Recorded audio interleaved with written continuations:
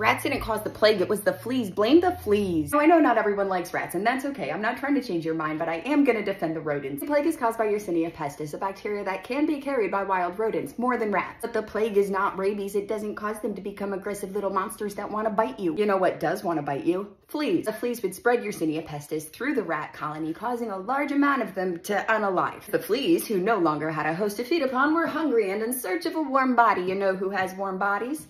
People. So off they went, biting people, and then someone would get sick, and when someone is sick, who takes care of them? That's right, another someone. And perhaps another someone found the Black Plague equivalent of roadkill and picked it up by its tail to get rid of it. And you know what people didn't do back then? Wash their hands. It was the fleas. People have been keeping pet rats since the 1600s. You are more likely to get sick from your pet cat or dog than you are to catch an illness from glitter bomb. But that's a story for a different day. Moral of this story is that rats are unfairly blamed for the plague, and I won't stand for it. Okay, bye.